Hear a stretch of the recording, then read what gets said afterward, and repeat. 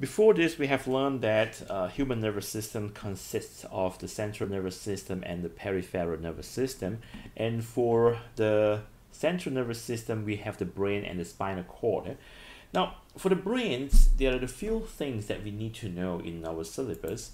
For example, we need to know the structure and functions of the brain.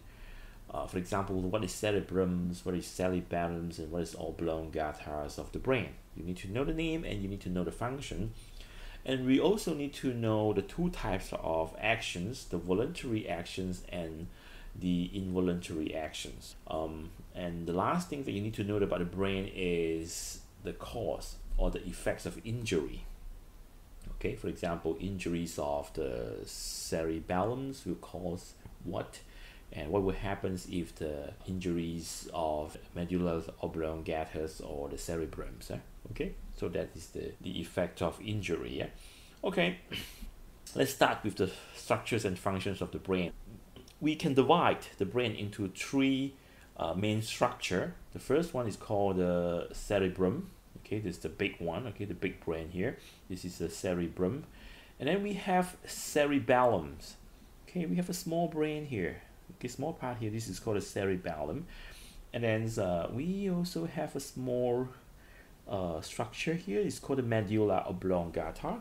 Okay, the functions of these three part of the brain is very different actually. For cerebrums, the function is memory, thinking, and voluntary action. Okay, and for cerebellum is for movement, balance, posture.